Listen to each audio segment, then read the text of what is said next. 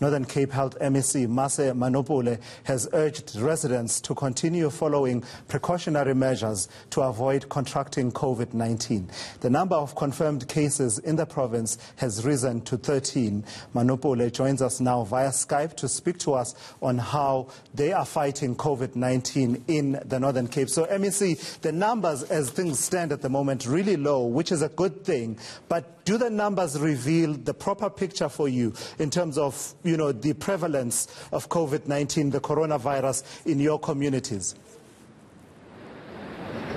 Good afternoon, Simelane. We do have low numbers. It does not mean we should be complacent.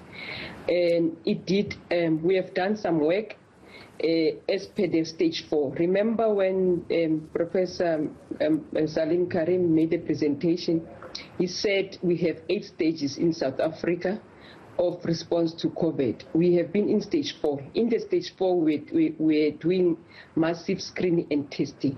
So as a result that we have done those screening and testing, we have been using the testing as per index definition by the MEC, which is Ministerial Advisory Committee.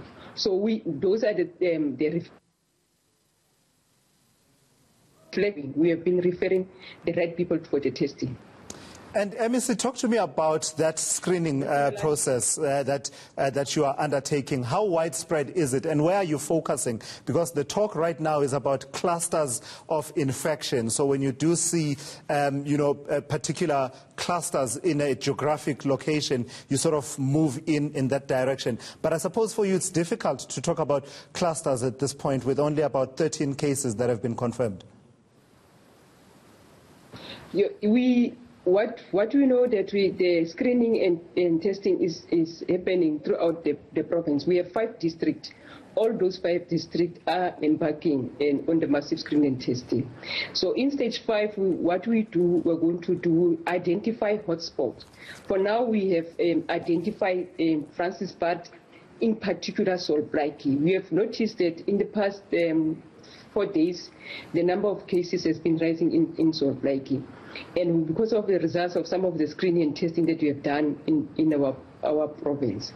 So there's the reason why we say the numbers. We identify hotspot, then we'll go on hotspot. But the screening and testing is done throughout the province in all 5 districts.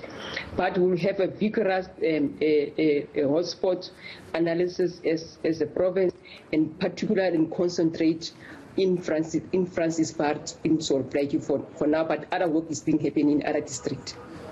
But one of the things, MEC, that we know are the challenges that you have faced as a province, particularly in areas such as health and also issues around water, being an arid province, but also with issues of infrastructure, water infrastructure. How are you sort of dealing with that, responding to that situation? I mean, last year, the Premier had to even divert monies that were going to be spent on luxury vehicles, which is a good thing, diverting them to getting ambulances. But all it did really was just to point to how acute the problem of the health crisis is in your province. Indeed, we have challenges of water in our province. During the week that the lockdown was announced, after just a few weeks after the disaster, the Provincial Command Council was established by the provincial team, which is led by the Premier. So each department is like a multidisciplinary sector approach. Each department is responsible to ensure that there is water in the areas that there is no water. We must understand in our province there are areas that the drought is really hard hit in our provinces. The areas in Namakwa, the area in GTG. When we pour water, underground there is no water. Even in Ixley, where we bore water as the health facility, in our clinics we have tried to ensure that we bore water, but the engineers said they tried to bore water, there is no water. So the province took a decision under the Command Council, said there should be water tankers, and with the assistance of our national department, the delivery of water tankers, it has been some challenges of water tankers distribution in our province, but the Currently, the Command Council is sitting and review and see what the challenges are there and coming with a mitigation plan to ensure that in all our areas this issue of water has been addressed and also issue for sanitation. Right, Mase, I'm out of time. I want to squeeze in a quick question about tracking and tracing. There's been a concern that says an example that was given of a man who tested positive, but his family has since not been, tested and are still waiting to be contacted. That's certainly coming from the opposition in the province. How strong or how weak is your tracking and tracing capability? I just want to attest to, if you can remember, the first case that we had in our province during the March month, I think the second week, we did a vigorous tracing and trace. It just attested the capacity that we had.